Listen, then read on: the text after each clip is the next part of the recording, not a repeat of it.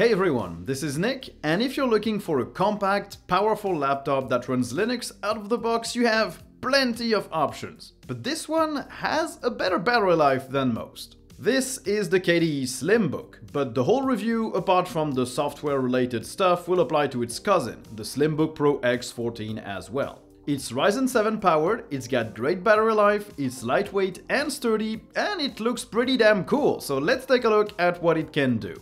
So, guess who noticed they forgot to record a sponsor segue while they were editing the video?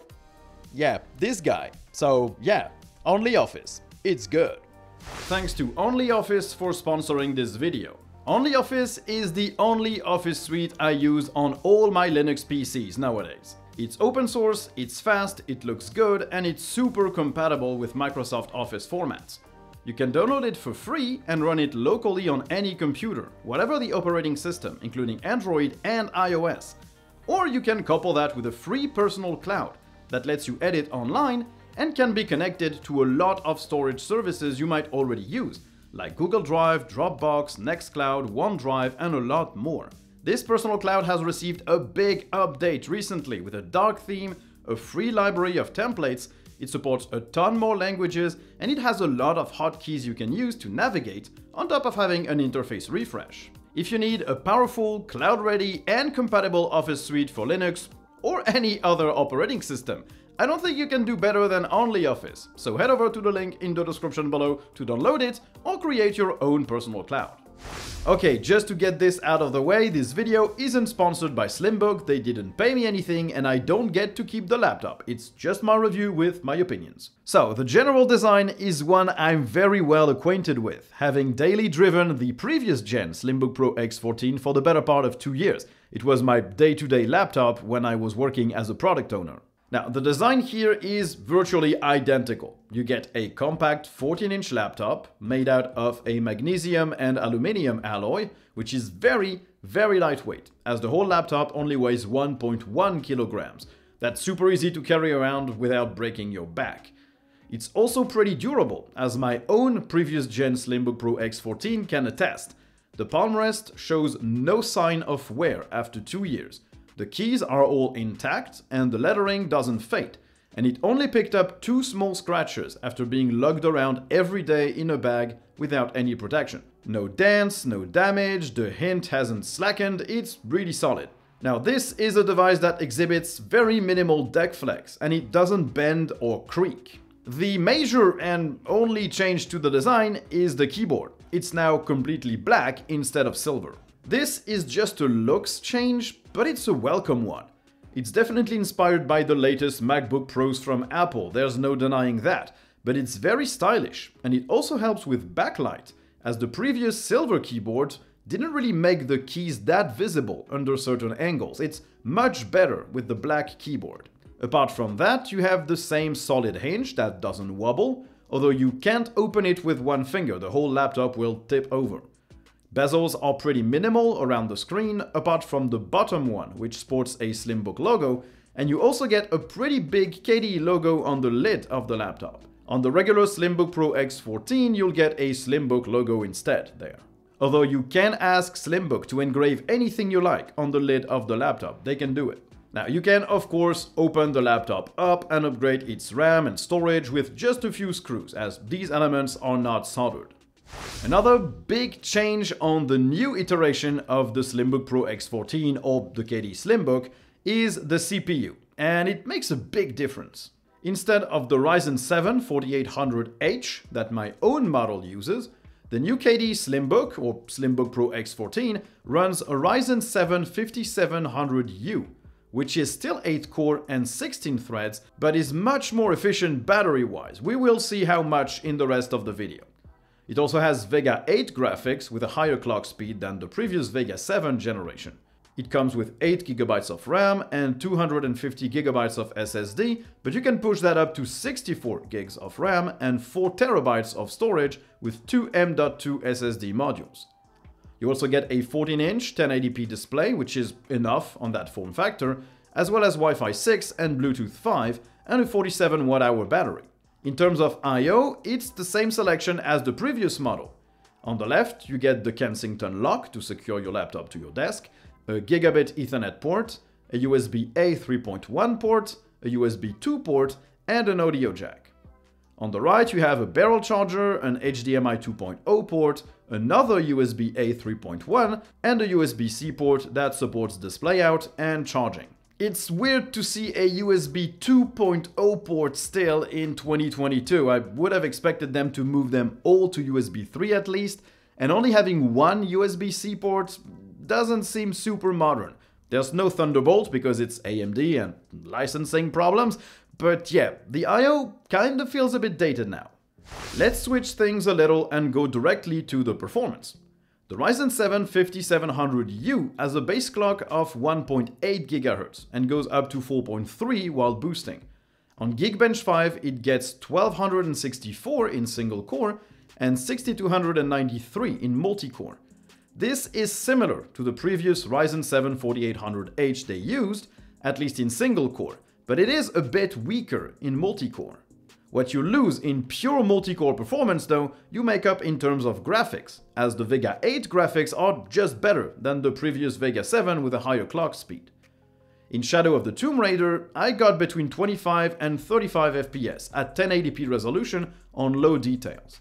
At 720p on low settings, you get a comfortable 35 to 40 FPS. So the CPU is a bit less powerful than the one they used previously, but the GPU is now faster, which means that you're basically getting the same performance as before, but as we're gonna see, you get a lot more battery life. It's still not a gaming device, but you're gonna be able to play indie titles and some older AAA titles on low details without too many problems. So, as I said, the main advantage of that lower powered CPU is the battery life. With my previous Slimbook Pro X14, I got around 6 hours doing my day job, so Wi-Fi, Bluetooth on with a mouse connected, 50% brightness, and using a web browser with a bunch of tabs, plus GIMP, Inkscape, OnlyOffice, and a bunch of small desktop apps. Now this new KDE Slimbook model lasted for 7.5 hours of YouTube video playback over Wi-Fi at 50% brightness, and with a more realistic workload, I could squeeze 9 hours of battery life. So I think it was really worth it to switch the previous H-line CPUs to the new U-line CPUs, which are way more battery efficient. You don't really lose any power, but you gain about 2 to 3 hours of battery life, which is like really what you need on a laptop. In terms of temperatures, at idle it's around 48 degrees Celsius, and under load, like when playing Tomb Raider, I never saw it going higher than 63 degrees. The chassis seems super well ventilated, it doesn't get burning hot either, and I have never heard the fan running, even when playing Shadow of the Tomb Raider at max details and max resolution. The game wasn't playable, but the laptop didn't make any noise. Now let's move on to the audio and video stuff. And no improvements here compared to the previous model, unfortunately. The webcam is still the same 720p potato cam, and it can't handle strong lights or low light situations. The microphone is not great either, pretty tinny and muffled, and it picks up on key presses, on fan noise, and on touchpad clicks, which, yeah, not great.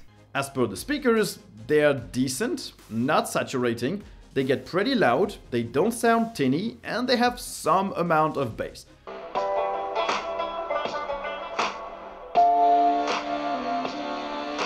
They're good enough for listening to music, watching a TV show or movie, or your favorite YouTuber. Is it me? Please say it's me. Okay, fine. All in all, it's disappointing to not see any improvements on that front. Like, they could have at least boosted the webcam to 1080p, like the one they use on the Slimbook Executive 16. It uses the same bezel space and the same width, so there is no reason to not replace it with something better. Yeah, it's a bit disappointing. The display, on the other hand, is still good. It might only be 1080p, but on a 14-inch laptop, 1440p is unusable, and going 4K with 2x scaling would just destroy the battery life for no reason. It's a small screen, you can't really see the pixels at 1080p. It's also 60Hz and 16:9. And okay, you can now all say that 16:10 is mandatory, which I kinda agree on these days, honestly. Like, 16:10 is good. The display still covers 100% of sRGB, it's 350 nits, it's got an anti-glare coating, and it's good. Viewing angles are good, color accuracy is great, it's responsive, and it gets bright enough to be used outdoors. The bezels are also pretty thin, apart from the bottom one. In terms of input devices, nothing has really changed apart from the color of the keyboard. This keyboard was already great on the previous model, and it hasn't changed here. It's got wide, large keys, which I like, a Plasma logo super key, although you will get a Slimbook logo on the Pro X14 instead. And typing on that keyboard just feels good. The keys are stable, they will register a key press even on their very sides, and the sound is nice and clicky. Key travel is long enough, and the keys bounce back quickly with a nice soft stop at the end of the press. It's a very good keyboard. And in black, it looks amazing, especially considering that it now makes the backlight a lot more visible than with the previous silver keyboard, which basically, if you were at an angle, you could not see anything on the keys and you just couldn't really use the keyboard. As per the touchpad, it's nice to use. It's smooth, it's big enough, and it's responsive. It works for gestures without any issues, it has good palm rejection, and it's precise. I liked it on my own Pro X14, and I still like it now. It's not the best touchpad I ever used, but it does its job. Although I realize I have been spoiled by the gigantic touchpad on the Slimbook Executive 16. Like this glass surface, this nice soft click. Yeah, nothing really compares in what I've used. Now let's talk software. While the Slimbook Pro X14 can come with a bunch of distros, or you can install your own, the KDE Slimbook comes with KDE Neon. Now, it's a distro I really like, and it showcases KDE very well. And it will also deliver all timely updates to the DE and its apps. It's basically the best KDE experience you can get if you want to use vanilla KDE. But it also means that the KDE Slimbook doesn't come out of the box with the few nice utilities that Slimbook has. You don't get Slimbook Face to make use of the infrared camera to unlock the laptop and avoid entering passwords. You don't get Slimbook Battery to fine-tune your battery and power-saving mode. Or their AMD controller, which also lets you switch the CPU frequency and sync it with Slimbook Battery. Now, Slimbook has a PPA that lets you install these after the fact, so you're not really missing out on much. You can also add all of that later. And the absence of these tools is on purpose. The KDE team specifically wants people to interact with KDE Neon as it was designed to be used. They don't want to add anything else. But it also means that out of the box, some features of your laptop aren't going to be able to be used. But it also means that if you install a battery controller like Slimbook Battery, you might be able to squeeze more than the 9 hours of battery life that I got. So, the KDE Slimbook and the Slimbook Pro X14 new generation. It's basically the same chassis, the same strength, and the same weaknesses. The big change is the black keyboard, which is a good one, especially if you use your laptop in the dark, and the CPU, which loses you a teeny tiny bit of base clock speed in exchange for more battery life and better graphics. It's a trade-off that really works because you cannot tell the difference in day-to-day use between the 4800H and the 5700U. It's basically the same experience, but you get 3 hours more of battery life. Now, I wish they had upgraded the webcam and the mic, because they're still pretty bad. And the I/O might have benefited from a second USB-C port instead of the USB 2 one. But the rest of the device is really good. It starts at €949, all taxes included, and whether you prefer the KDE variant, that will also give KDE devs a share of the revenue, or the regular Pro X14 non-KDE version, that's up to you. Now for that price, I wish they included 16 gigs of RAM and 500 gigs of SSD instead of the 8 and 250 it starts with. But hey, if you want to help support the KDE dev team, and if you want to help support Slimbook, which is a company that contributes to Linux development and Linux hardware support, I guess that's the price. So, thanks everyone for watching the video. I hope you enjoyed it. If you did, don't hesitate to like, to subscribe, to turn on notifications, to write a comment, and if you didn't like the video, well, you can also dislike it and tell me why in the comments as well. And if you want to help support the channel, you can become a Patreon subscriber or a YouTube member. Both get access to a weekly podcast every Monday and the right to vote on the next topics I'll cover at the end of each month. And if you just want to donate, there's a super thanks button underneath the video and a PayPal link in the description. So thanks everyone for watching, and I guess you'll see me in the next one. Bye!